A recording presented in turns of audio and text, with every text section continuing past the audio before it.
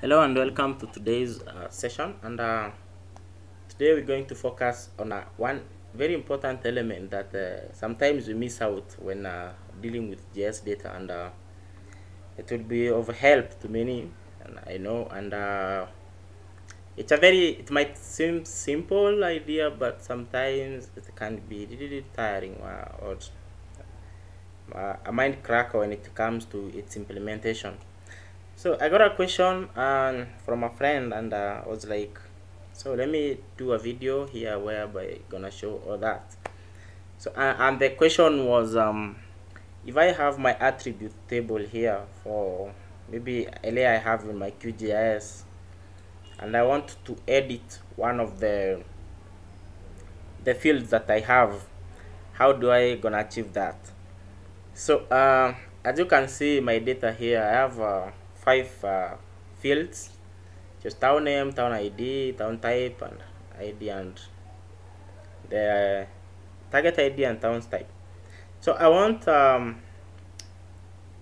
get a layer, my layer here with a field town ID edited. So how do I do that?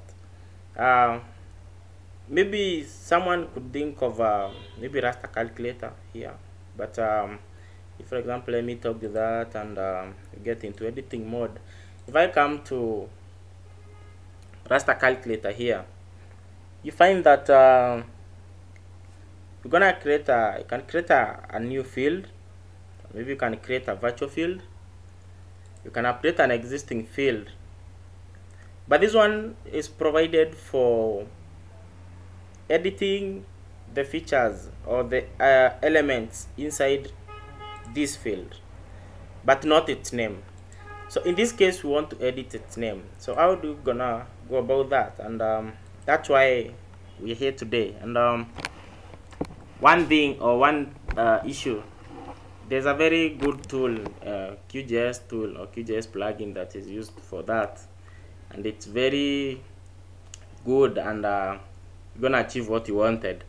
So the tool itself, if I search on some of the the basics of plugins in QGIS, so we want to our data here, we want to edit columns that already exist, not columns, sorry, but fields, columns that already exist. So we want to edit, for example, if it's town name, I want to achieve maybe town reference, for example. So I just have a few of the towns, only 46, but imagine of a scenario you had 10,000 records.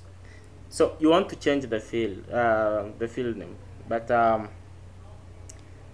sometimes it's an issue. So I want to show you a very fast way of doing it, but we'll be using a plugin called Table Manager. So using Table Manager, you're able to customize your tables or your layers as much as you want. So just the basics of installing plugins. So gonna go to Plugins Manager here. You find wait, let me close that there. So we're gonna come and we search for plugin, our plugin here. So the plugin, as I say, it's a table then manager. So okay, on my machine I've installed it, but if you search, yours will be under not installed, so you're gonna find it here. So if you check its information, it was created as a workaround to removing and renaming columns in DBF tables. There are no built-in solutions QGIS. So this is very true, and as it gives you more information on about the plugin, as you can see, its development is depreciated. So please consider using a refactor field algorithm. So these are some of the, as you advance your QGIS version, things going keep on changing.